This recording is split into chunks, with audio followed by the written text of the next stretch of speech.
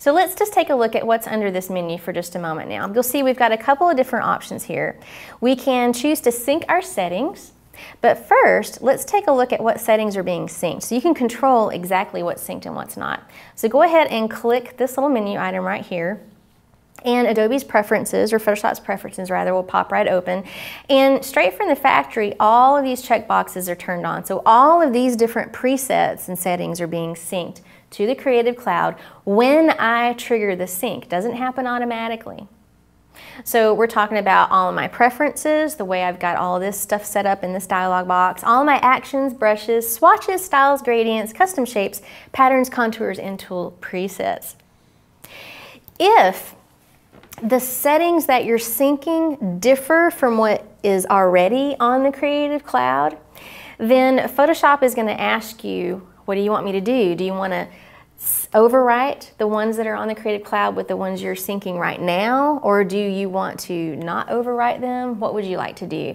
So straight from the factory, when conflicts occur is set to always ask, and it's probably good to leave that set as it is. That way you can determine what to do on a situational basis.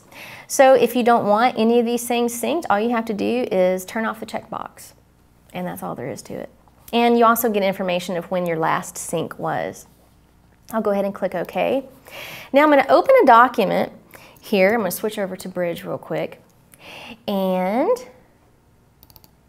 I'm going to open one document so that I can show you what the window looks like. And we'll go ahead and use one of my favorite things that I experienced in Italy, and that is tagliatelle pasta with cinghiali sauce on it, which is wild boar, and it was so good. So anyway, I opened that image just to show you that when you have a document open in Photoshop, there's another way that you can sync. So I'm going to zoom in so you can see it. It's a teeny tiny little icon at the very bottom of the screen. This guy right here. So that is a sync settings icon that you can just click, and you can sync your settings right there without having to go up to the Photoshop menu or edit on a PC or go into Photoshop's preferences to do that. So if you click this little button right here, you can sync your settings. So if we give that a click, I get a little message, and it's tells me when my last sync was, and I haven't synced on this machine, so that's why nothing is there. And if I wanted to sync my settings, then I could just click Sync Settings right now. So we could do that. And usually it gives you a little tiny little status bar. There we go.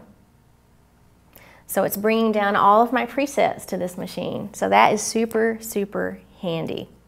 You could do that before, but you had to do it manually. So when I had to work on different machines, I would keep my settings and stuff on a little thumbnail drive, little flash drive, and you could pop it in to another machine. But this is much, much easier.